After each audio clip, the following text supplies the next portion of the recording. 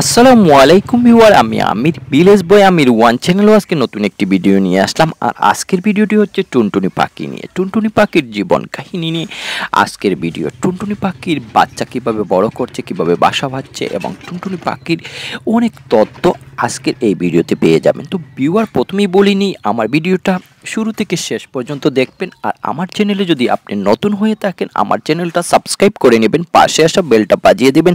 আর আমার চ্যানেলের অন্য পশু পাখির ভিডিও দেখে নেবেন।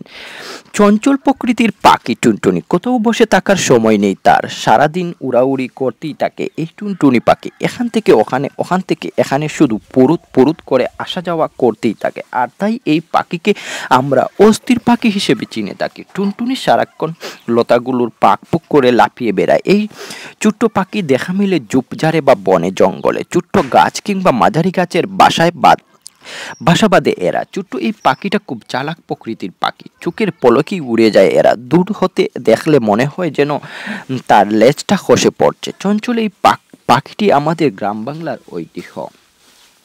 টুনটুনিকে বিভিন্ন নামে ডাকা হয়, যেমন নীল টুনটুনি, বেগুন টুনটুনি, মধুসূচি, দুর্গা টুনটুনি, মধুচমকি টুনটুনি, নাচিয়ে পাখি। টুনটুনির বাহারি রং ও খুব সহজেই দৃষ্টি আকারে। এরা 6 থেকে 10 সেন্টিমিটার উচ্চতায় বাসা বাঁধে। ছোট্ট গুল জাতীয় গাছ অথবা চুপচারে ওদের পছন্দ। শিম, লাউ, কাঠ, বাদাম, সূর্যমুখী, ডুমুর, লেবু গাছে এরা বেশি বাসা বাঁধে। বাসা তৈরির জন্য স্ত্রীকে পুরুষ টুনটুনি সাহায্য করে। স্থানভেদে টুনটুনির বৈশিষ্ট্য এক এক রকম হলেও অধিকাংশ টুনটুনি বুক ও পেট সাদাটে, অনেকটা মাটির টিলার মতো। ডানার উপরিভাগ ও মাথা জলপাই লালচে, চোখের মণি পাকা মরিচের মতো। বুক সাদা, পালকে ঢাকা, লেজ খাড়া, তাতে কালচে দাগ আছে। ঋতুভেদে ঋতুভেদে পিঠ ও ডানার রং কিছুটা বদলায়। টুনটুনি বিভিন্ন রকম খাবার খায়, তার মধ্যে অনেক অপকারী পোকামাকড় যেমন কীট পতঙ্গ, ছোট কেঁচু, মৌমাছি, ফুলের মধু, রেশম, নথ ইত্যাদি খেয়ে থাকে। ধান, পাট, গম, পাতার পোকা, সুয়ু পোকা ও তার ডিম, আম পাতার বিচা পোকা তাদের খাদ্য তালিকায় রয়েছে। ব্যাপক হারে শিকার ও বনভূমি কমে যাওয়ায় টুনটুনি পাখি কমে যাচ্ছে। অন্যদিকে কৃষিক্ষেত্রে অধিক কীটনাশক ও রাসায়নিক সার ব্যবহারের ফলে পাখি কমছে। এ ব্যাপারে সরকারিভাবে প্রকল্প গ্রহণ করলে টুনটুনি পাখি রক্ষা পাবে। আসলে টুনটুনি একটা সুন্দর পাখি। আর এই গ্রাম বাংলায় আমরা ছোটবেলাতে দেখেছি রাস্তাঘাটে ডুমুরের পাতাকে সেলাই দিয়ে এই টুনটুনি পাখি বাসা বাঁধে। আর তেমন একটি বাসা আপনারা দেখতে পাচ্ছেন। আর জানি না আমার এই ভিডিওটা কেমন লাগছে। যদি আমার এই ভিডিওটা ভালো লাগে তাহলে লাইক, কমেন্ট, শেয়ার করতে ভুলবেন না। আর আমার চ্যানেলে যদি আপনি নতুন হয়ে থাকেন তাহলে আমার চ্যানেলটা সাবস্ক্রাইব করে দেবেন, পাশে আসা বেলটা বাজিয়ে দেবেন। আর আমার চ্যানেলে অন্য পশু পাখির ভিডিও দেখে নেবেন। আসলে টুনটুনি পাখি রাস্তার পাশে বেশি বাসা বাঁধে, তার জন্য ওরা বেশি ধ্বংস হয়ে যায়। অনেক সময় আশেপাশ পরিষ্কার করতে গিয়ে মানুষগুলো এই ছোট ছোট গাছগুলো কেটে ফেলে, আর ওই টুনটুনি পাখির বাসা নষ্ট হয়ে যায়, টুনটুনি পাখির বাচ্চা মারা যায়, টুনটুনি পাখির ডিম নষ্ট হয়ে যায়। তো চলুন বন্ধুরা, আমরা রাস্তার পাশে একটি টুনটুনি পাখির বাসার তার বাচ্চাকে কিভাবে খাবার দিচ্ছে সেটা দেখি।